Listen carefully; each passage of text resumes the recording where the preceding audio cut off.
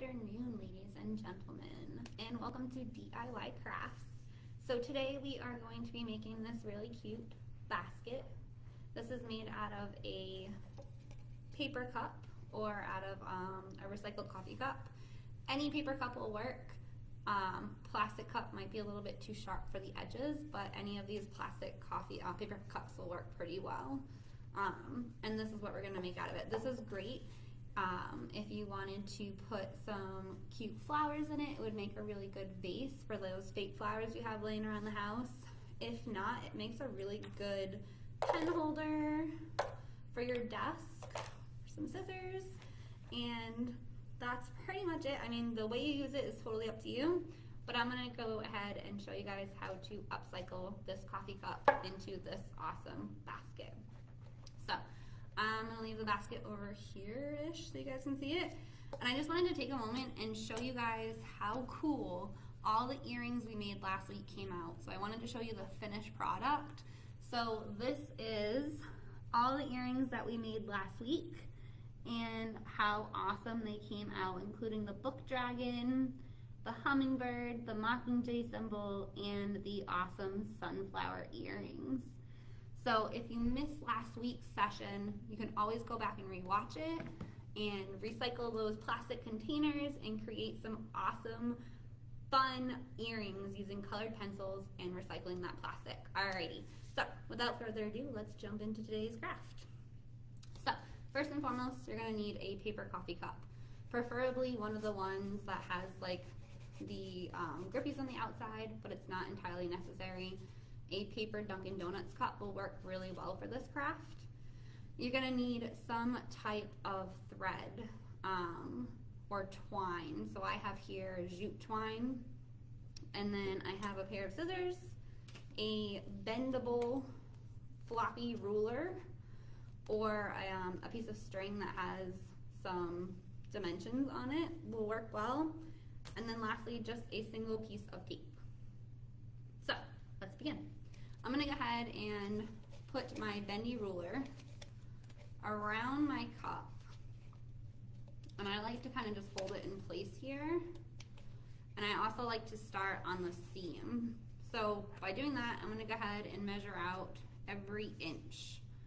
So right about there, and I'm just gonna leave a line there, there, and this is just so my basket weaving skills are as even as possible.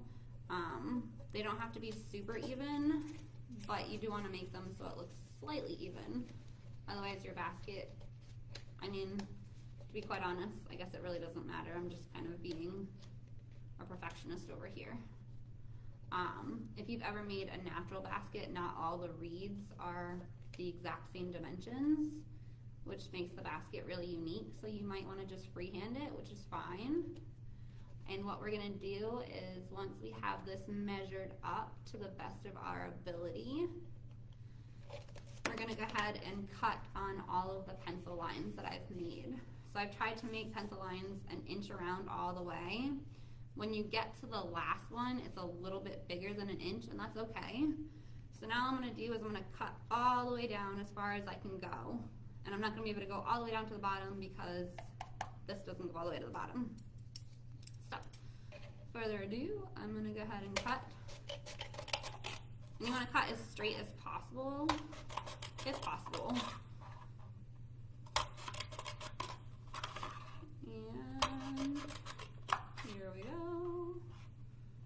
There's my other pencil mark right here.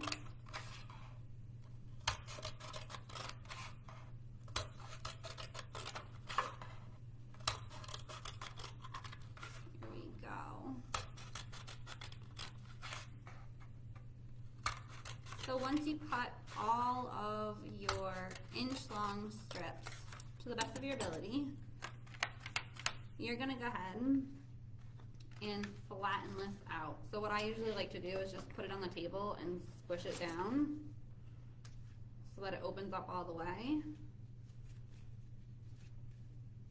And then what you're gonna end up doing is you're gonna start weaving on the outside because you don't want this colorful, awesome design to show on the basket. So let me empty this out. My colorful design, if you guys can kind of see it, is on the inside, but all you can see on the outside is the white inside of the cup. So it makes it all one uniform color. Okay?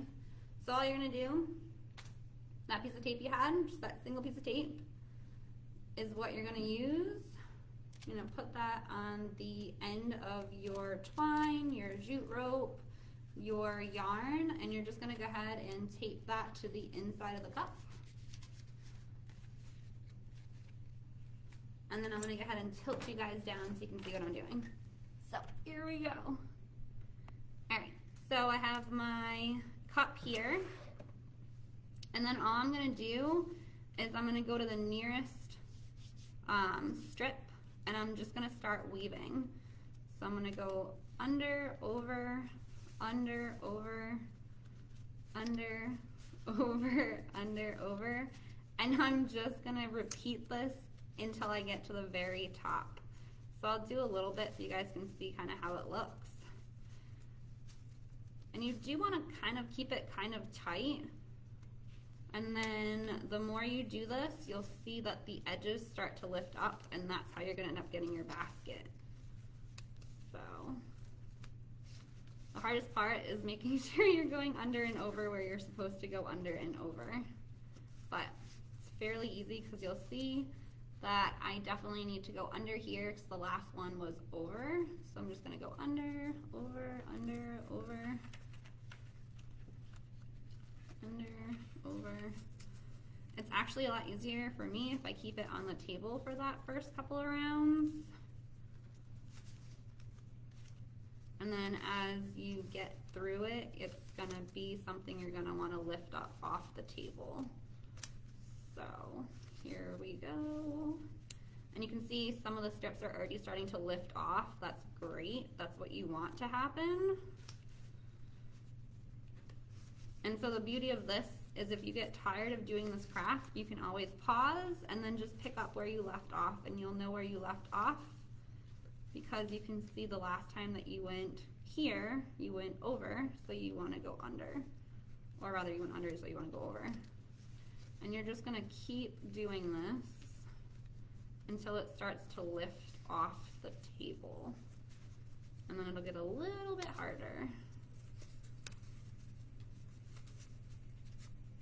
So also as you tighten it, it'll get easier to do as well. So here we go.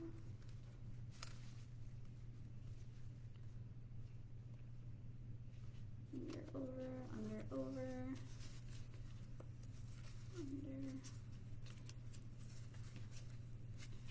So you can already start to see my weaving is getting pretty good. So if you want, as you get to this point, you can start doing it here, right like this. Under, over, under, over. And then as you start to pull it tighter, it's going to start to get around. What you can do too, and this is what I tend to like to do, is I start bending it a little because it's going to be, the basket's going to be up this way.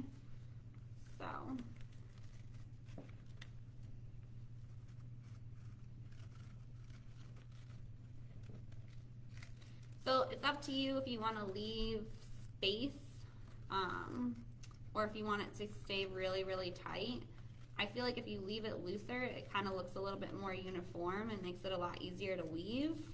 Once you start making it really tight, it makes it harder to do that weave pattern because it makes it difficult to get in between the pieces, but it's entirely up to you guys how you want to do it. Try one really loose, try one really tight, and see what the difference is. And of course, post up your pictures. Still waiting for people to do that when they try these awesome crafts at home. Alrighty. So the more you do it, the more it starts to get the shape of the basket here. Okay? So we're gonna keep going here. This is actually a fairly fast craft because it's just weaving in and out.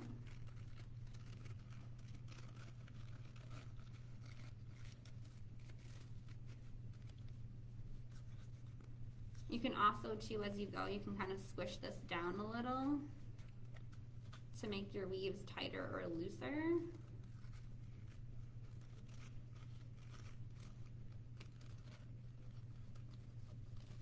And then I'm just holding it because I feel like it makes it a little bit easier for you guys to see it, but you can always leave it on the table here and just kind of do this.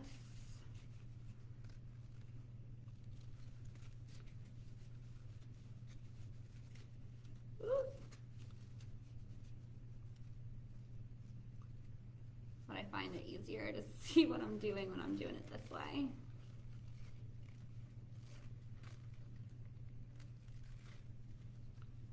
You can see that it's already starting to look pretty much like a basket. You guys can see right here, I don't know if you guys can see that on this camera, but see how this loop right here, I already messed it up right here, so it's over. So I can just take this is very sad, very, very sad, but I can just take this string off. It's not super stressful to just take this off and unwind it to that one spot that I messed up, and I went over right here, and I can go over under and then just continue going over under until I get to where it needs to be here.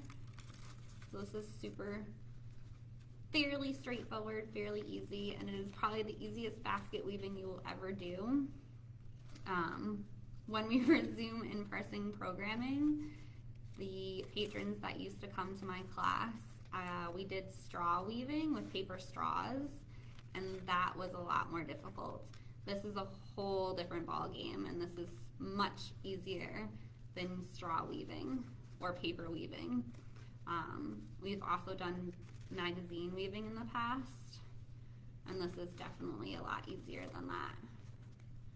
So you're just gonna keep weaving all the way around until you get to the very top. So I'll do a couple more here so you guys can kind of see what's going on. And because it's not a very large cup, it's not going to take an enormous amount of time to do it.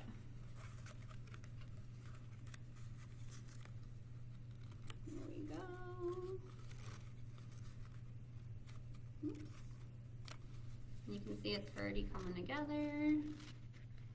Starting to look more and more like a basket.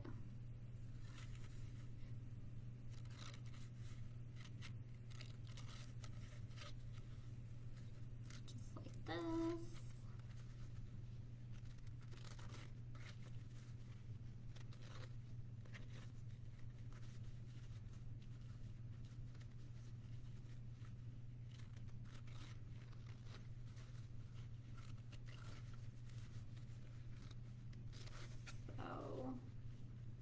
See that pretty good.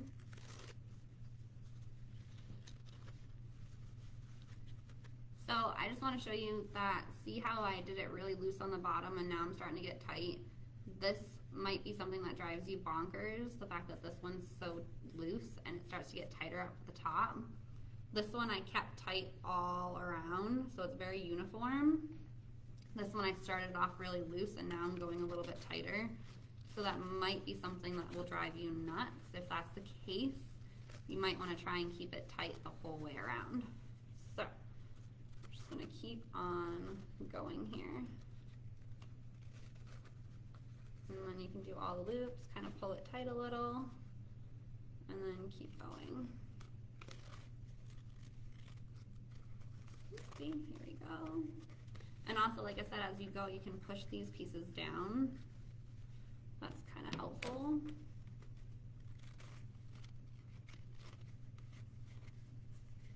I'm trying to keep it loose because I think I like the loose look better than I like the one that's super tight over here. So it's the finished product over here so you guys can see it. And you're not going to see any of this inside.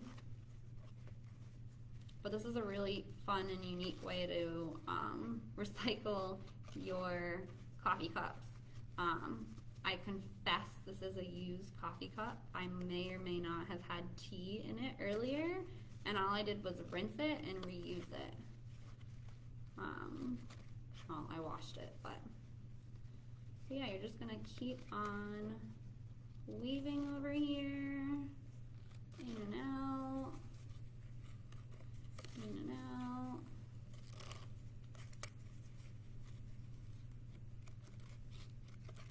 And then I'm gonna stop there just so you guys can see the progress so far. So the beauty of this project is because the top of the cup has this rollover lip here, when you get to the top, you're just gonna tuck that string in at the top. And all I did was my last piece, I tied it in a knot on one of these little pieces here. Oh boy, my lights went off. Sorry guys. I tied it in a knot on one of these pieces right here, and then you can't even tell where my knot is at all because it's just tucked in under one of these pieces here. So I'm trying not to bore you guys with you guys watching me weave too much, but let's see if I can weave a little bit faster here. You guys can kind of see what's gonna happen.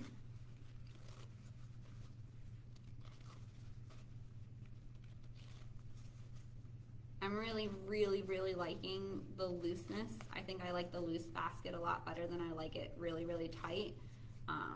It just looks prettier and it looks a little bit more uniform. But just so you guys can see, there are two different ways to do it. You can try this with a plastic cup, like a red Solo cup would probably work pretty well.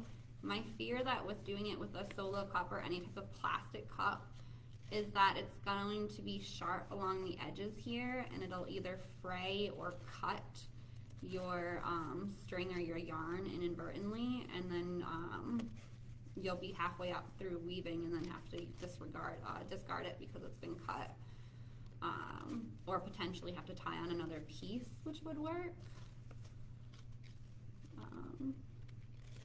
But it's up to you guys. So we're getting there. It's looking pretty spectacular, if I do say so myself over here. So now I'm just looping over every other one here now that my basket's starting to take more of a shape. And I'm just gonna keep spinning and looping and kind of pushing it down. So spin, loop, push down, spin, loop. I'm pushing just the thread down, spin, loop, and then just trying to keep an eye on it to make sure I'm not double looping like I did at the beginning. So this can be a project that you can take forever to do, or if you kind of work at it super fast like I'm trying to do here. It's not something that'll take very long, and then you can definitely do it with family and friends and see who can create the other basket. The other thing you can do too is, so I'm gonna pause right here, you can tie this thread off on this loop and switch colors and do like a pink strip here, or switch to yarn and do a different texture. The beauty of weaving is you can kind of tie and start in another color. So I did not really think about doing that until right now, but you can definitely use different colors. I have several different colors of jute twine, and I think it would be pretty cool if I paused at some point, maybe higher up here, and did a strip of red or like a rainbow color, or like several different colors you could do, just to kind of make a little design as opposed to just having one flat color. You can always decorate it after as well. There was a program we did not too long ago when we were open where we did a wine bottle wrap with the jute twine, and then after it was completely wrapped, we took stencils and paint pens and went on and drew some really cool designs on the jute twine itself, which looked really, really cool. So you would just take a stencil and put it up against here and it would show up on this twine itself. So just keep on going here.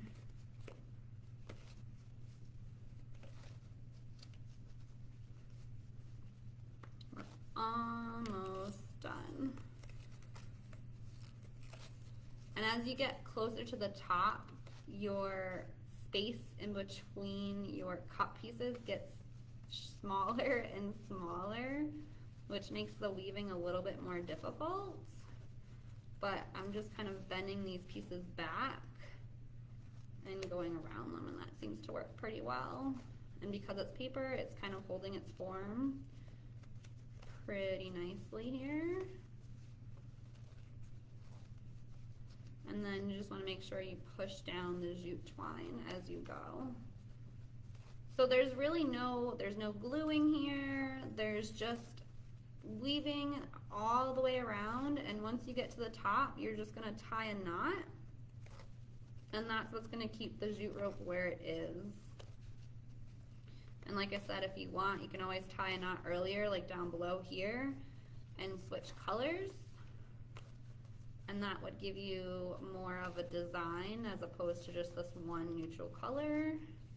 But I guess it all depends on what you're going for here.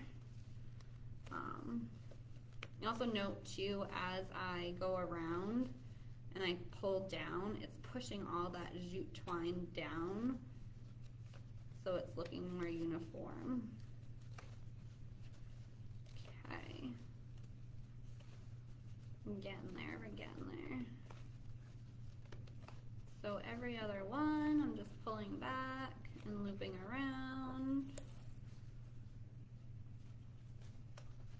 I'm kind of pushing it down as I go as well. So almost to the top. Bear with me. I know you guys are like, woohoo, weaving. So this is a really cool way to recycle those paper cups that you guys have lying around the house, or if you're a Dunkin' fanatic and you have those paper cups that Dunkin' Donuts is giving out. This is a really cool way to recycle them because they all have that little lip at the top, which is going to hide your final little bit of twine at the top. So we're almost there.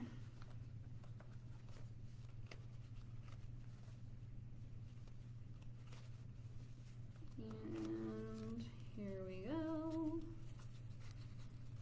Need that one a little too tight. There we go. Okay. So remember how I said as you get closer to the top, you'll see that my space is getting narrower, more and more narrow. So you just want to make sure you push down your twine here so it's all staying uniform as much as possible.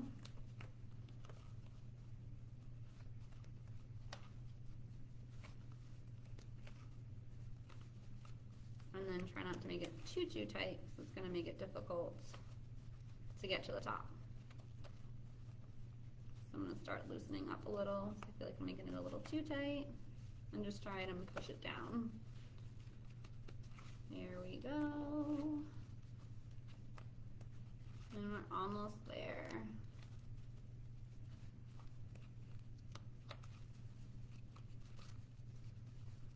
Here we go.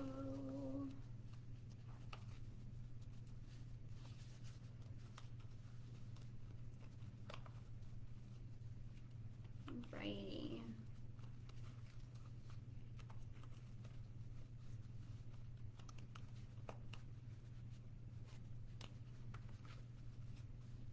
So you'll see that they're all kind of at that even space. So not one's a little higher than the other. That's good. So as you get closer to the top, you're going to kind of finish with them all being at the same place. I'm going to back this up a little bit so I can see it better.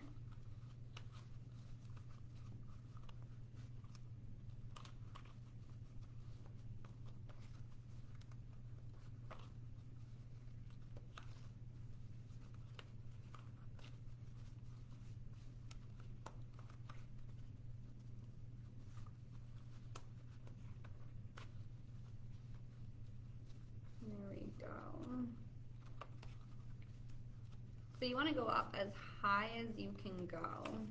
So try and hide as much of that white cup as possible. So you might think that you're so close to the end, which that's how I feel right now. But I want to get up as high as possible. And the higher you get up, the harder it is to kind of put that string through the holes, because that space is getting tighter and tighter.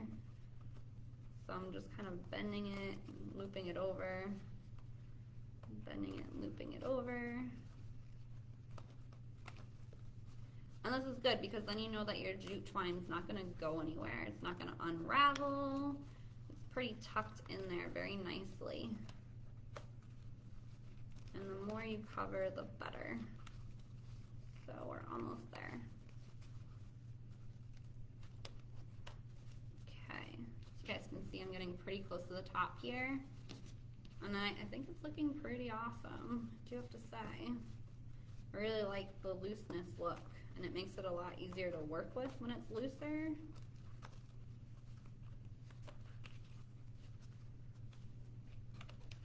Oopsie, lost the light again. Alrighty, so we're almost done. Pull this tight, keep looping. Here we go. I'm gonna pull you guys a little closer so you guys can see what's going on in this little thing here. So I'm just looping over and over.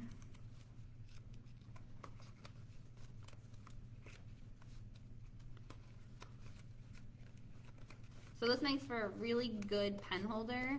I do have to say too, it looks really, really cute if you put fake flowers in here. It looks like a very cute little vase. I suppose you could put real flowers in here too. You just have to put like a plastic cup for an insert so that the water doesn't go anywhere. This one I made a little too loose, so I'm just gonna go and tighten it up here. So I'm just doing this, tightening it all the way until I get to where I presently am. So there we go, it's better. So you're gonna go up again as high as you can possibly go, just because it makes it look nicer. You really don't want to see too much of this white and too much of the inside of the cup. So you're just gonna keep on spinning this.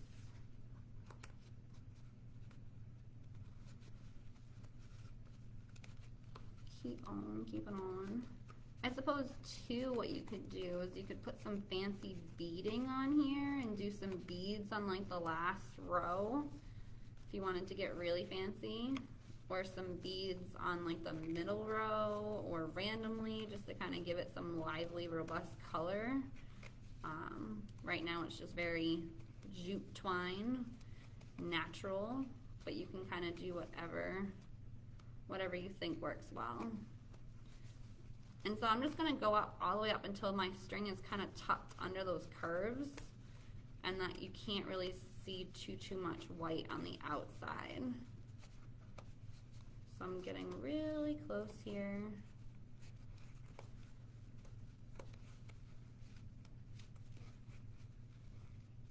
And there it is. I think that's almost as far as I can go. Maybe one more row. You can always push the string down if you're having a hard time getting the string to stay. Just like this. You can also too go back and kind of push down all these little individual strings. But I'm pretty much up to as far as I can go here.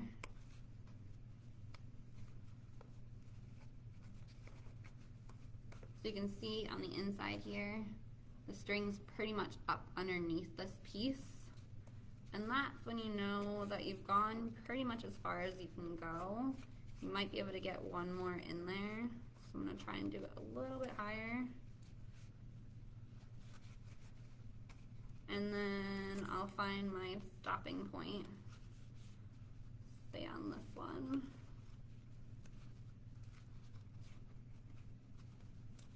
Okay. So I'm gonna cut, let's see, I'm gonna give myself a little bit of slack, this much. And what I'm gonna do is I'm gonna go around this one right here. And I'm gonna start going back in the opposite direction because these two right here, just these two, don't have enough string on it for my liking. So I'm just gonna go around like that. go around like this. Just keep it on the outside right there. And I'm going to go around this one. Just keep tucking it back in through here.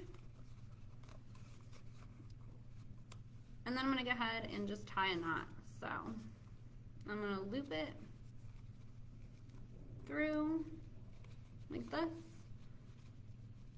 And all I'm going to do is I'm going to go under the string, any one of the strings in here.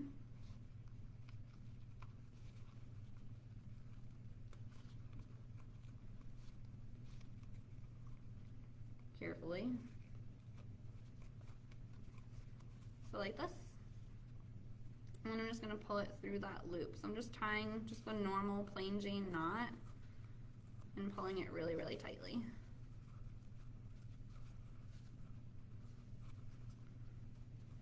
And so there's my knot right there. You can barely see it. And then all I can do is I can just tuck this piece in any one of these rows. Or, if I want, I can just cut off this little bit of extra. So I'm just going to point this down a little. And that's it. Tilt you guys on up. So I have here, tilt you guys up so you can see that. I have here a cute little basket made out of a coffee cup. And I can go ahead and kind of fix it a little. You can kind of squish some of these down. But that is pretty much all you have. And on the inside, you have your tape, but who's going to be looking on the inside?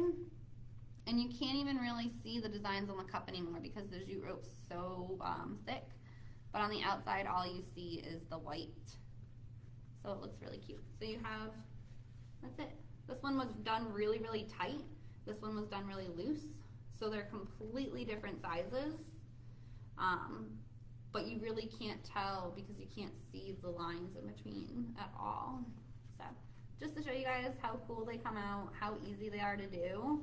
And then you can put whatever you want in here. So put you guys back down. I preferably like to put my scissors, all my supplies, and put my ruler in here, pencil I was using, and then I have scissors and a highlighter, and that's it. Also, again, like I said, it looks really, really cool with fake flowers. I don't have any fake flowers on hand, but if you wanted to make a cute little flower basket, this would be the way to do it. So that is all I have for today. I hope you guys thoroughly enjoyed this weaving upcycled coffee cup project. So the next time you go to Dunkin' Donuts and you get one of those delicious coffees, save the paper cup, create an awesome craft with it. All right? Until next week, I will see you guys all then. I hope you thoroughly enjoyed this wonderful program. And if you did really, really enjoy it, leave us a note in the comments, fill out our survey, let us know what we can do more, tell us what you want to see. Until next week, I'll see you guys all then.